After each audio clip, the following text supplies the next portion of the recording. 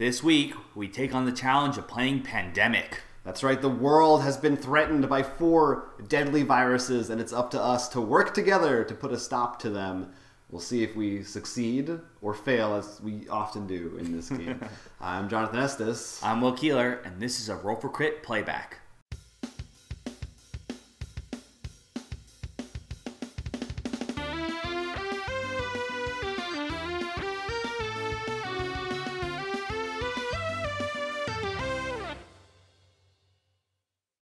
So I think clearly yellow is a bit of a problem area. Well, here's our first thing.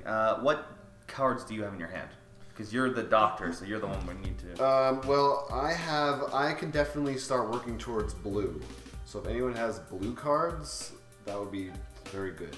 I think I'm gonna head down to south and just start. Maybe I'll just cure one of those. Yeah, that for now. So I'm gonna do 1, 2, 3, and then for my 4th action, get rid of that. No, first I draw 2 from here. Mm-hmm. If any of them is an epidemic, right, all hell breaks loose. No. And then I have to infect a couple cities. So you put 1 on Karachi. And 1 on Delhi. So this has changed my strategy completely, now that you've drawn those 2 red cards you said? Yeah. 1, 2, 3, and keep just knocking everyone over. And I'm going to give you 1 of my red cards. Oh. I have another. Oh, because normally you have to have the city name, but you don't. But because I'm the researcher, so I'm just like, here's my findings. Yeah. I was thinking I would move towards the black area. Yeah, that sounds good since no one's over there. Do you have any cards that you could fly over there with? I do. That I have a Mumbai card. That might be discard that to fly there. So that's 1. I have 3 more actions, right? Yep. So I can do 1, 2, and then get rid of all these, right? Yes, which would be awesome. I can do that. You saved Tehran. So basically me treating the disease is like just wiping it out from that area. Yes. It was pretty great. For now. Okay. 1 in Paris. Ah, shucks. And 1 in London. Wow. Actually, sort of made sense. Alright, Jonathan. Back to you. So, does your action also work for me taking from you, or no? As an action, you may give or a player can take any city card from your hand. I think... No, it's your action. Yeah. So, should I just like hang out and wait for you, or should I? No, because the odds are I'll draw something. No, move over there. Just start. Oh, and just get ready? Yeah. Or cure 1, then move over there. 1, 2, 3, 4. Yeah. Alright. Epidemic? Hopefully red. Epidemic! Alright, so infection rate moves up.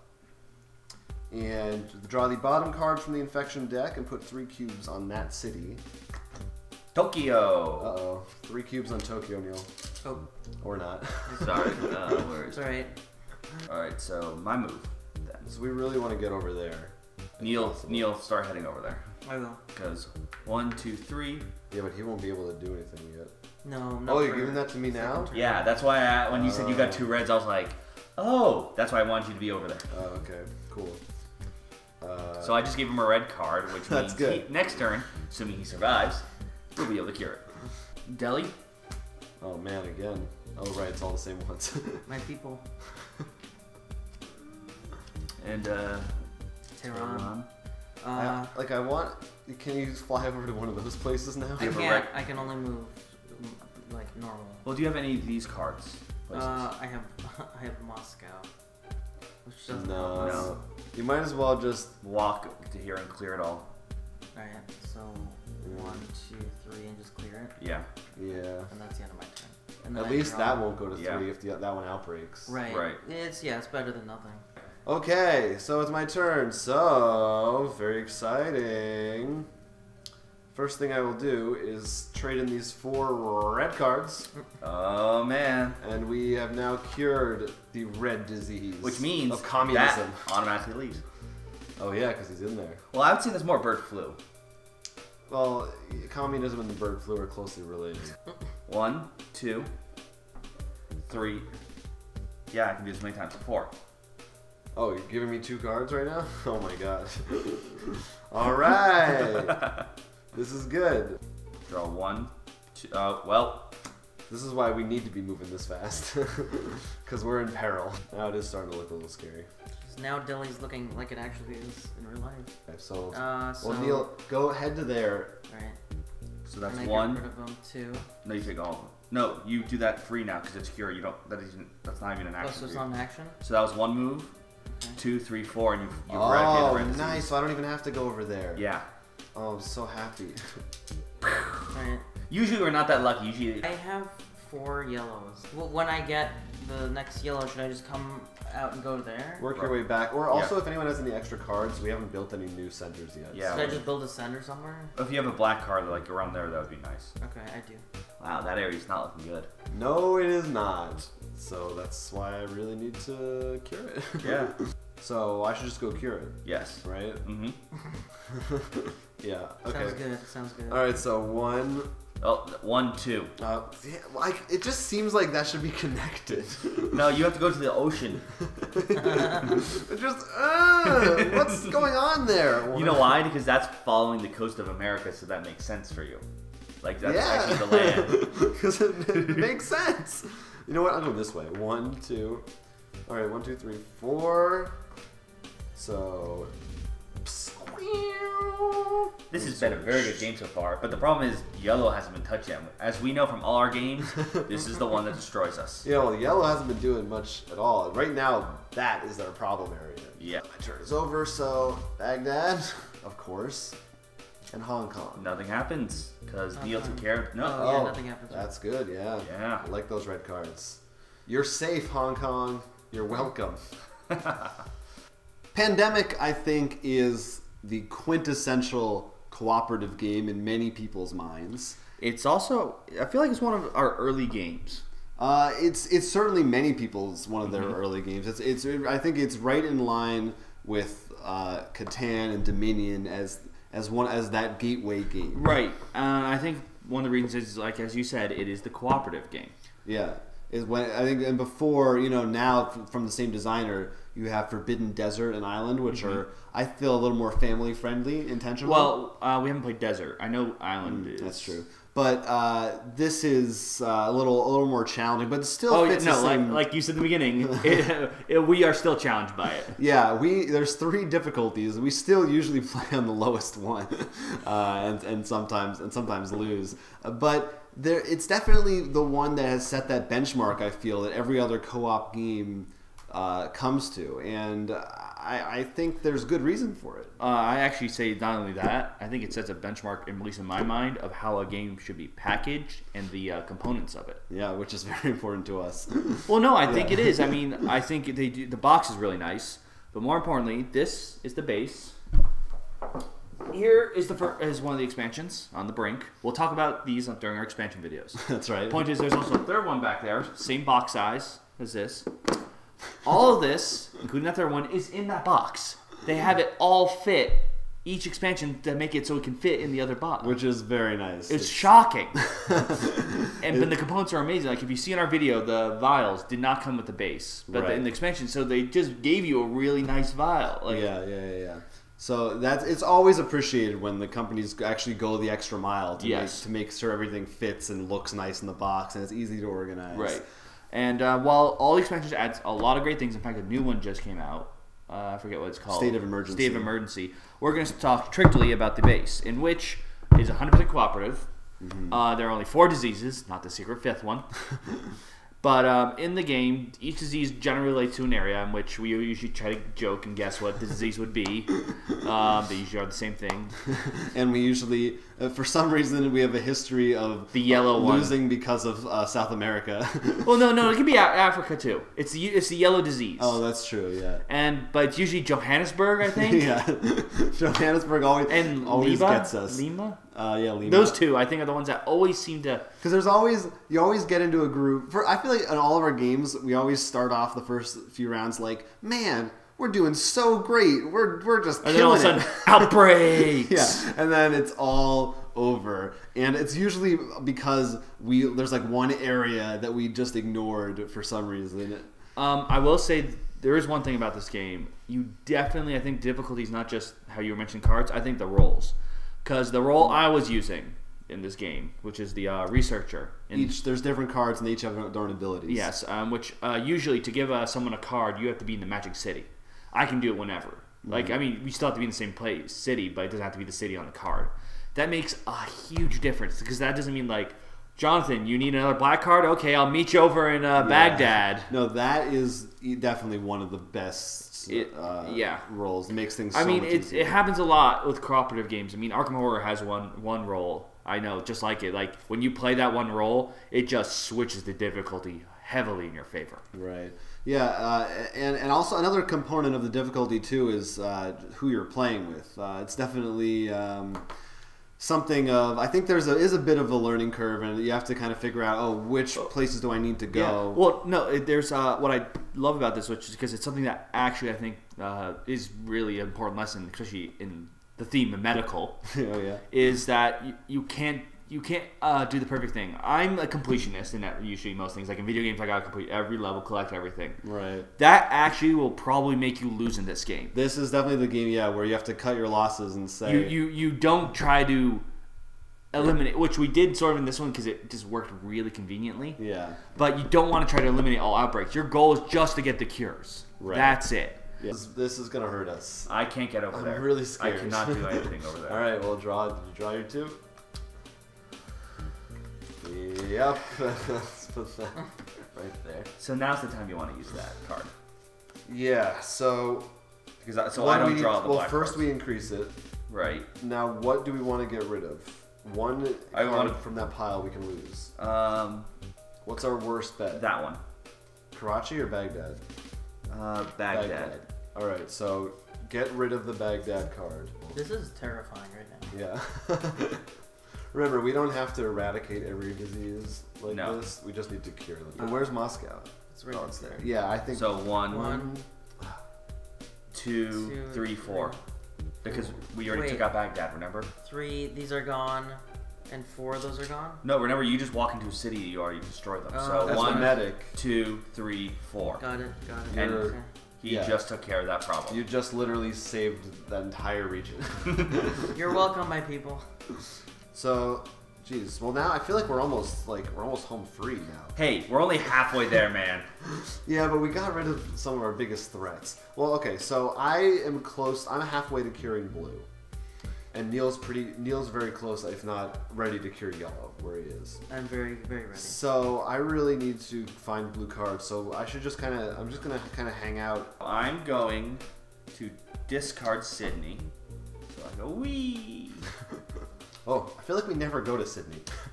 I'm going to move here for my second move. For my third move, I'm discarding this one to build a research center. Oh, nice. So, one blue in Montreal. Montreal. One black in Istanbul. Istanbul. Right there. Okay. And one blue in Paris. Paris. 3 blues up there. They all look like Pokemon sounds. Paris. Istanbul. Alright. He could go to the place to cure yellow. Yeah, do it. Or he can go 1, 2, 3, 4 just to get black so we don't have to worry about black cards. I have another option. What's your other option? I go 1, 2, 3, get rid of all these, play the Baghdad card. Yeah, I say do that. Yeah, and then well, just cure you it there. don't need to play any cards. You can go 1. No, because he's going to build a cure. center. Oh, okay. I think that's the best of and both then just worlds. cure it, and it's all in one turn. Okay. Kinshasa. A place I want to visit. Are you serious? Santiago. Well, I wanted to at one point. Santiago. Uh-oh. You know what? It's not because we hadn't had yellows for forever, so now they're starting to pop up. Yeah. All right, so you're finished. It's my turn. Yep. I feel like I'm gonna get an epidemic at the end of my turn. Can you make your way over to there? Yes, I can, but it'll take my whole. Where does this? It'd be worth it because then you'll be able to cure blue on your turn. That means then we only need to survive. This has been an oddly very good game. Yeah, for a standard mode too. I'm feeling very, very comfortable with this. I feel bad. They're not going to see how evil this game they is. need a triumph. You need a triumph. Oops. Wait. What? What? No, never. Nothing. I'm fine. We're good. Sorry. Oops, I never actually had any of those cards. I forgot I already built that, and I thought I discarded the card for it. So, Neil's Yes. turn. Do your thing. So I'm using these, discarding these to cure. So that's 5. To cure what? Say it with gusto. Yellow. Yeah, the yellow disease. We don't have a name for the disease. It's just yellow. No, we do not. The bile disease. Yeah, no, we somehow got 2 eradications. We're amazing. So it's my turn, right? Mm-hmm. I mean, we're about to win. So I'm gonna go to Jakarta. Oh, surprise! You have to discard half your hand. It's not a good surprise. All right. I'm actually the bioterrorist. I got 4 blue cards here, I uncure these. including Essen, that I'm trading in as the Scantist. Which means... Blue is now cured. Did we just win? High five. Come on.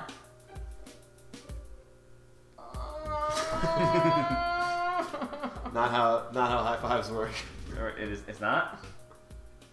Is this on how they camera. work? This is on camera. This You're gonna is- have to look at this when you edit the video. That's not all I'm gonna have to Why are do. your hands so sweaty and cold? How can they You're be like a sweaty vampire that's and ran cold? too much. That's probably the sweat from your hands. Oh, you're right. You're right. Yeah, that's something that, because that's a common problem with co-op games that people talk about, which we've talked about, is the whole alpha player thing. And I think this is definitely one where you have to... It encourages everyone to be like, well, you should do... This is what you should do. Everyone should, kind of tries to work together to come up with the best plan of attack.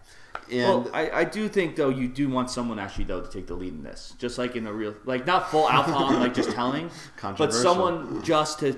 It depends. I don't know. I think you always have, because there's only 4 players. It's a 4-player Right. max game, so it's not. You're usually not getting lost. Like there's not so many people that you're shouting over each other or anything like that. And sometimes it's because one person will be like, I really need this, but you have to be like, well, that's not as important as going over here and doing this. Right, no, that's what I mean, though. Like, there could be someone like, oh, and he was like, wait, Jonathan really needs that black card. You got to get to him to give that. Yeah. I mean, it definitely depends on your play style, and that's another And your thing, group, too. Yeah, where it comes into the fact that your hands are technically hidden, but you can kind of tell people what you have, which I guess there's probably variations on that Right. people use. That's an interesting thing where. It makes sense. Like you want to tell each other what you have. You have to really. Right. There's no way to avoid it. But I was just thinking how this is really funny how Pandemic is so big. It's like Catan, in which has a lot of different versions, which we have played, such as there's Pandemic the Cure, which we'll have a playback for. Right. But then there's also the Pandemic, I forget what it's called, the one we actually plays the diseases. Oh, Pandemic Contagion. Which is actually not cooperative. Right. Which is interesting. And coming out, which we are both very excited to play, Pandemic Legacy. Yeah, so this is definitely one that's it's earned its spot in the board game Hall of Fame. Yeah, no, if you are new to board games, this is definitely a place to start. If you're a veteran and you haven't played this should be the next game you play. This is worthy on every shelf. I definitely think I could see if you've played a lot of co-op games. I think it's another one of those situations like Dominion where if you've played everything that came after it, you might come back to it and be like, what's the big deal? I've already played these games. I still feel... I think you'll still enjoy it. I just don't know if... I could see a veteran gamer who's never gotten around to it kind of being like, well, I've been there, done that. I think, you can probably find a board game library at some time, and I think it's still worth, having the experience. It's like, there's some old movies that probably don't look good, but I think because of what they maybe brought. Yeah, I know, I agree. It's definitely valuable stuff there. What I like is because I feel this is very easily... At least to explain if you're playing with your family or something who maybe aren't as big into board games. First of all, cooperative games are always the way to go. Because then you don't feel nearly as bad if you're playing, okay, 7 Wonders, and I built a huge army and just crushed all of you. Right. Yeah, that's always a plus. I agree. It's a good way. It's a good thing to introduce to people. And people really get into it too. Yeah, the other thing that's really nice is it's not unbelievably complicated. It doesn't have okay, there's your weapon deck, there's your military deck. Remember, you're going to look for weapons. I think the most complicated part of the game is actually setting it up. That's one thing that does sometimes. I don't know if there's a better way to do it. The part where you have to separate the deck into multiple piles and shuffle things in. I don't know. To me, I sometimes feel it's a little I just wish there was a more elegant way of doing it. I don't think so. That's agree to disagree. I think that's fine. I think it gets the point across of trying to nicely divide the epidemics. So I mean, there's always it's a good way but there's still a chance when you do that you end up with two right next to each other or two really far apart from each other. Right, but I mean, it's better than shoveling this going. I mean, how many times in Legendary have we been like, well, maybe strike. Well, we lost. Yeah, that's why I think it might be a way if it was like. I don't know, maybe every so many rounds, there's an epidemic coming up. Oh, I think that's part of you don't want that. I think you want the epidemic to be random. Yeah. Or else you'd be like, okay, everyone, we know an epidemic is coming. Just bunker. You shouldn't be able to bunker down. I agree. I think it's just one of those situations where, if it were digital, it would make perfect sense to me. But I just the actual act of doing it, I find boring. So that's why I say inelegant. But it's a good way to keep it random, but not while still trying to be fair. And of course, there's more difficult things you can add more of them. Yeah, the expansions add a lot. One adds, I believe, a bioterrorist, which you gotta love that. Again, we'll get to all those in other videos. But yeah, so I pandemic, like we said, we probably you don't really need to hear us tell you about it. Right. It has a very good legacy. Not referring to the game, actually, in terms of the games that have the pandemic title. I'm sure more to come, and more that we are going to look forward to. Yeah. So Pandemic is available on our store for sale on our website, which is rollforcrit.com. There's lots of other stuff there as well. More videos, more playbacks like this one, more games that you get to watch us play, and news. And again, Pandemic and all its expansions for sale. And of course, if you want to help fight the disease, you should subscribe to this video right there. You can subscribe. You can subscribe on Facebook. Follow us on Twitter. Yeah, at Roll4Crit or our own Twitters. And there's our email address where you can talk to us at roll4crit@gmail.com. Let us know if you've played Pandemic, or if there's certain modes you like, certain things you think are a bit too strong, too weak, too unfair. Let us know. Yeah, it's definitely a game that I'd say belongs in everyone's collection. But again, I feel a little more that it's the basics of co-op. It's the essentials.